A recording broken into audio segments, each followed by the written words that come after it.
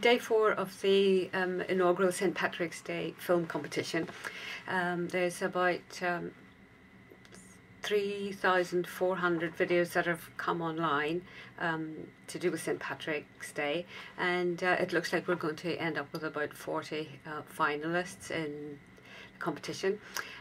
Today we have joining us, we have a mini drama called Green on St Patrick's Day, which has got a wonderful theme and narrative and a surprising conclusion.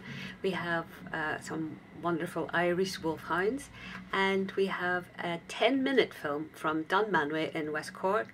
And if you can't handle 10 minutes, then read the description. That's marvellous. Thank you very much for that.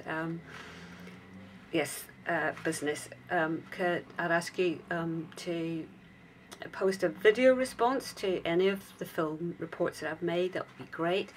I would ask you to subscribe to our channel, and that'll tell you that'll keep you up to date. And I'd like films that we've contacted directly and invited to submit to do that, because we will be wrapping up shortly, and the St Patrick's Day celebrations will come to an end.